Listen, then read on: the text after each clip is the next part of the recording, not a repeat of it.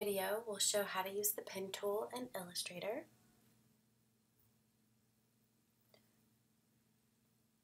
You'll see there's a curvature tool and also the pen tool. We will be using the pen tool.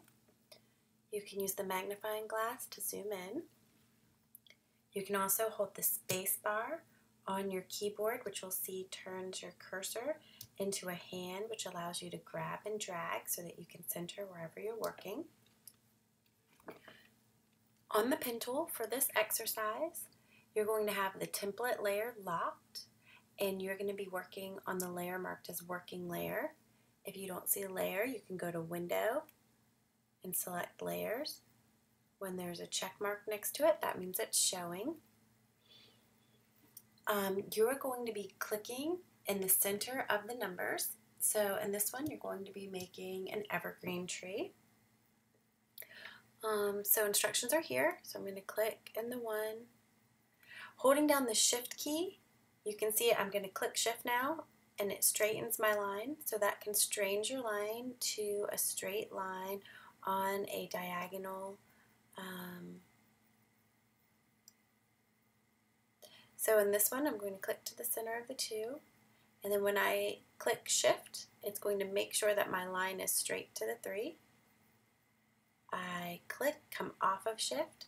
Now I can go down to the 4. Hold down Shift. It's going to make sure it's a straight line. You can see as I try to move around, it stays in 15-degree radius. So Shift over, let go of Shift, click down to the 6, hold down the Shift to the 7, hold down Shift to 8, hold down Shift to 9, hold down Shift to 10, hold down Shift to 11, come off, diagonal to 12, hold down Shift to 13, lift up, 14, hold down Shift to 15, let go of Shift. Now, to close a shape, you can see when I put my cursor back over my original first point, I now get a little circle, which means close shape. When I click that, I now have a shape. So a key thing with the pen tool, when I click my pen tool right now, I have my fill, which is my top solid, as a line going through it, which means nothing, and my color stroke as black. You might have white selected. If you have white as you try to make a shape, it will be filled with white. You can see like this. If you select your shape, double click where you have your fill. Actually, you can just select this icon here and give it no fill.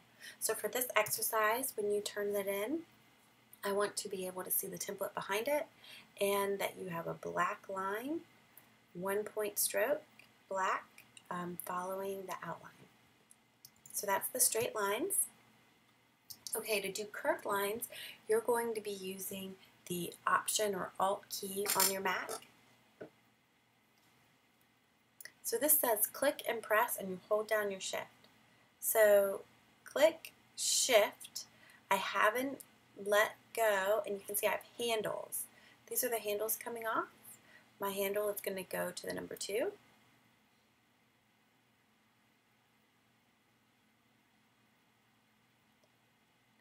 Actually, going to rotate them this way.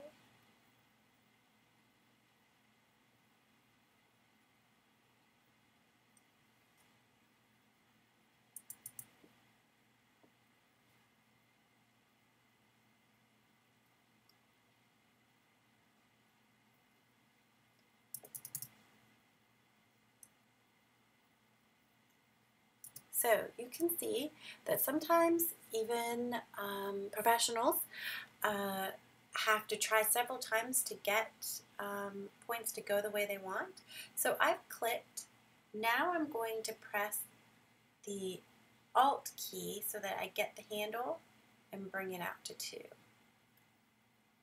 Still going to the left, and I want it to go to the right. So if I rotate again, where will I get? There we go. So if you're finding that when you click and Shift and Shift out, when you try to click again, your curve is on the wrong side. You'll want to hold down your Alt option over a handle and switch it. Actually, you'll want to click and then Alt option and rotate it the other way so that your curve is on the right side. So now you can see I can release here. And then now my curves will be going in the right direction every time. So again, before I click, I can now hold down Shift and it will stretch out my curve. I want my handle to hit that 8. And again, stretch out my curve. So just to recap, I'm going to go ahead and delete it. If in the beginning, when you start, if your curve is going the wrong way, now this time mine is going the right way, what you might need to do is hold down the Alt option where your handles are and go ahead and rotate your handles around. Okay, so I'm holding down Alt option and I have my mouse over a handle, and that helps me to switch so my curve is the other direction. Okay, to come off when you're done, if you don't close a shape and you still have a line, you're going to go ahead and click to your selection tool, which is your black mouse, and click off of it. Now you can use your space bar to move over to another part. So in this one, we're going to make curved lines. So I'm going to click and press so that I have my handle to the 2.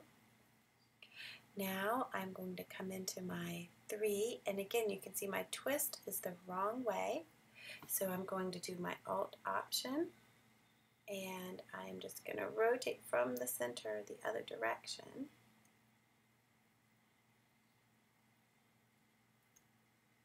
And now I can curve the right way, 3 to 4. Now come to 5 and click, press, so I can bring my curve out, bring my handle to the 6. Now I'm going to look for my 7, which is here.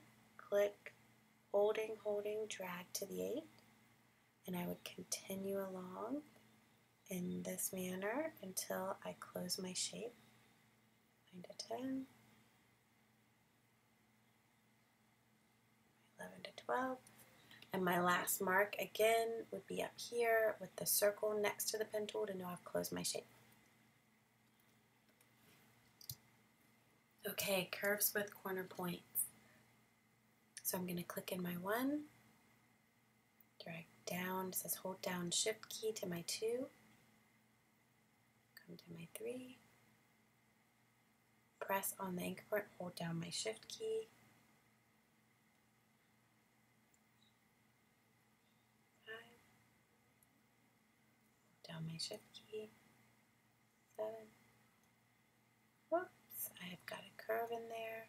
So what I'll do in this case is I can come in, grab just my handle, and go ahead and get it relined up. Now I know that this was my last point, so if I come back to my pen tool, I can touch that point. You can see the line means go ahead and reconnect with the anchor, and this time I can come into my 9 and finish my curve. Alright, so that's how you would complete the first page of this assignment.